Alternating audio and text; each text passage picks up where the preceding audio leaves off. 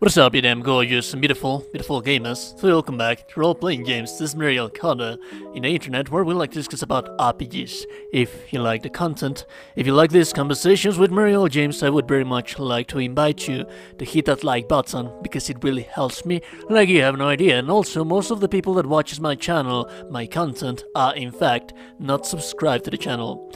What are you waiting for? My mama says that I'm a nice dude. The people that hangs around here in the channel, they seem to like me. I'm a nice dude. That being said, let's move on to the build. This is a cosplay build. Let's start talking about the level first. 125. Remember that meta has not been established yet in Elden Ring. For the new players, meta is essentially the ideal PvP level for the builds, so that you can be summoned on PvP, but also impacts co-op as well. Because the more you level up, the less likely you're going to be summoning, the less likely you're going to be summoned. That said, soft cap of the main stats, damaging stats, it's an 80. I have them too low for this build, but I am playing it safe. We still haven't established what the meta for the PvP duels will be. And since we haven't established that yet, I am playing it safe by playing 125 endgame build. This is more than enough to manage to finish the game, to fight against the final bosses. And it's a well-rounded level for you to make a build. If the meta goes higher, then you could very well play some points into the different stats that we have right here, but right now I'm playing it safe. That being said, let's actually move on to the stats. On Bigger we have 40, that's more than enough to be able to withstand enemies' attacks. Mind, we have 25, more than enough to be able to cast the spells that we will be casting. Endurance, that is actually 20, but we are getting 5 extra points. We'll talk about that later, but it's essentially 20, and that's more than enough for you to be able to wear the armor, gear, stuff like that we have right there with our character. Do bear in mind that it's also going to increase your stamina bar, which is pretty damn nice. Strength, that is a side effect from the Talisman. Dexterity, we ideally want to have that on 50 for this build. We have 45 for the Talisman, but we actually have 50, 55 because of the Flasks that we are using. Fate, we have 50 on Fate. Like I said, if meta changes, you can actually change all of these little stats that I have right here. But since that has not been established yet, then we might as well just leave it at that. That being said, let's move over to the equipment. You can start this character as a samurai and you will have dual katanas. I had a friend of mine that he gave me his katana. He wasn't able. He wasn't going to be using it. But if you don't have a katana, you actually just need one for this specific build, and you will find it here at the Death Touch Catacombs. The Gravel Stone Seal. Ideally, what we're going to be using for this build is going to be one specific lightning spell, Incantation, and that is for purposes of cosplay purposes. It's a very, very strong spell, but it's just one. Maybe you can get by using another one, but I would highly recommend, if you want to stay true to the to the actual cosplay, just wear one specific spell that I am going to show you later, guys, what it is. But I cannot show you where it is. It's on the capital, on the East Rampart. A knight is going to have it. I cannot show you because something happened to my world, and I do not want to spoil you guys what happened in my world. But moving on to the armor, we have Crimson Hood. You need Roderica to actually, she is the girl that's right down here at Stormhill Shack. You actually, as you progress in the story, you're going to find her. But once you move on to the Table of Lost Grace, you can go back to the place where you got her quest item, and the hood is going to be there. In the very same place that you got the quest item for her to move over to the Table of Lost Grace. That being said, the equipment, Haslow's Armor. This one, you will get it from a series of quests up here on the Volcano Manor. You're it's actually fairly easy to obtain. It's actually fairly easy to follow the quest line. All you have to do is just kill a bunch of people, so then you're going to eventually get the armor. In here, since we have so much weight, I'm actually using scaled gauntlets as well and scaled greaves. They give me a little bit more poise. And that little bit more poise that they are giving, it's quite nice to have some more poise, some more defense as well.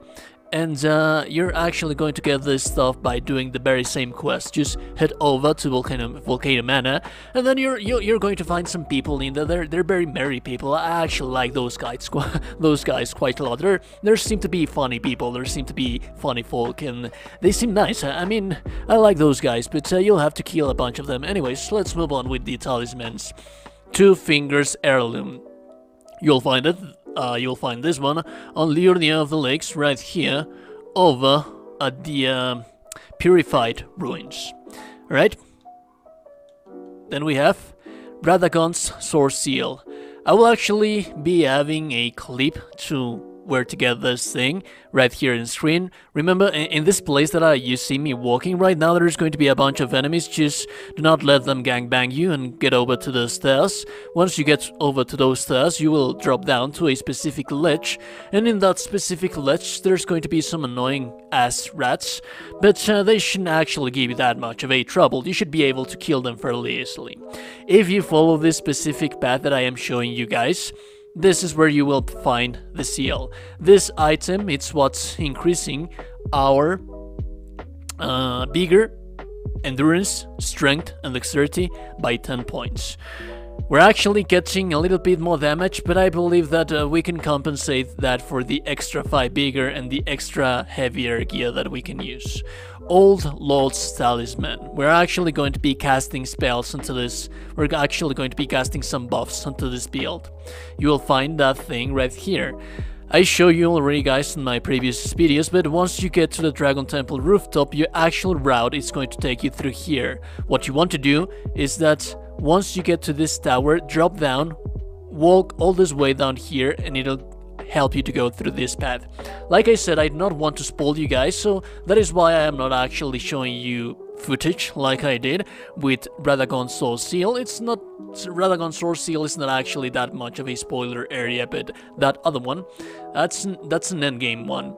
We have Faithful Scambest Talisman as well to raise the power of our incantations. You should very much like to have the one that you're going to start in a quest right here. So just find for the quest, go watch a video on YouTube to how to complete this quest, because it's actually rather a long quest, but it's going to increase our incantation, so it's always nice to increase all of those little thingies. If you don't actually want to go through the quest, you're going to find the one that I am using right now in here in Celia Crystal Tunnel. What else do we have? Yes, our Flasks of Wondrous Physics. Let me change this thing a little bit. I had a different one place in there. I actually did not remember why did I have a different one place in there, but essentially what we want to have in here. Oh, I remember why. You see, you can be very versatile in this specific place, but I should very much like to have this one like this. When you drink this thing, it's going to increase your dexterity by 10 points, which means that we now have 45. We should. Did I place it correctly? Did I place it how it should be? No, I did not, because I am dumb like that. Could you please forgive me, sir? I'm sorry about that. Let me just correct that. Very. Dexterity. There we go. Now, when I drink this thing, I should have 55 dexterity. For the dexterity one, you're going to have to go to Liurnia over here, up here, and then you head over to the Boiled Prawn Shack, and then you go down here, and that's where you're going to find it. For the electric one, you're going to fight a little boss in here on the minor air tree right here. There's going to be a little boss. It's not actually that hot, and it's going to increase your damage of this big bad boy. Oh, it's so satisfying to drop that thing. Spells. The spells that we want for this build is Golden Bow. You're going to find Golden Bow up here on Corpse Stench Shack. Lightning Strike a knight patrolling this area is going to have it. And the one that looks like a Sith, kind of a Sith, it's going to be on one of the rivers right here. Siofre? Was it here? I believe it actually was here. Yeah.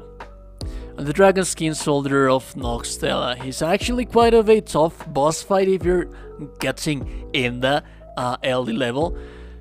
But later stages of the game, it shouldn't be that much of a problem. You should be able to enter that place through here on Ainsel River Well. So, that said, remember that this is a cosplay build. And this is a cosplay build because we are a Lord Sith. This is our lightning blade, a saber, our lightsaber. And then we have this one, that unlimited power. I'm actually quite bad at impressions, but it's a nice build, dude. I mean, who doesn't actually wants to be a Sith, a Lord Sith, wandering around, fighting around? And let me show you real fast how really powerful this thing. Like always, I do not actually want to spoil you guys the later areas of the game, and I'm going to be fighting fairly low-level enemies in here, but you will get the idea of how actually good this is. But before though, I actually forgot to mention where to get the most important part of this build, which is Blood Flame Blade. You're going to get Blood Flame Blade up here, and should be around here on Rose Church. There's going to be a little crab in here. You're gonna fight him, you're gonna kill him, murder him brutally, violently I should better say, and then she's going to give you the Blood Flame Blade, which is going to allow you to use your lightsaber, and it's going to last quite a while because you have the Old Lord's Talisman. And like I said, these are very fairly easy enemies, but oh boy, please tell me that it's not goddamn satisfying to say unlimited power!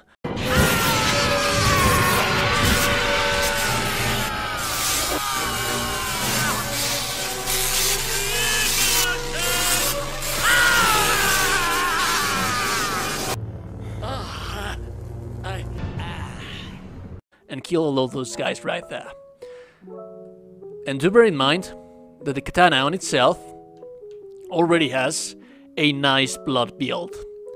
So, this spell that we have right here, take a look at my damage. My damage is right now 500. When I place my buff onto the weapon, it scales to 100 damage. But also, that is going to keep stacking the bleed effect on my enemies as I attack them. And oh boy, is the unlimited power so goddamn satisfying to be throwing against the enemies. Dude, you're a Lord Sith. Take a look at this. This is goddamn... Oh, please, you ruined the moment. I was so pumped up and you ruined the moment. But take a look at this. Take a look at that. Oh, please, good Lord in heavens. Unlimited power. It is indeed unlimited power, and do remember that when you drink this thing, it's also going to increase your dexterity damage. You see right there that we have some extra little points, but it's actually also going to increase our potential damage for lightning. Remember that you are a Lord Sith and you want to be throwing spells, you want to be throwing electricity out of your fingerprints. That being said, I hope that you guys found this video useful. I hope that you guys find useful the build. And remember to subscribe and like the video before you close the door. And remember that if no one has told you today that you're a gorgeous and beautiful person, you little cunt. Not you, you're beautiful, alright? You're a beautiful, beautiful person. You get what I mean. I'll see you guys in the next one. Have a beautiful, beautiful day, and I'll be seeing you guys. Stay safe out there. I'll be seeing you guys later. Have a beautiful day, and bye-bye.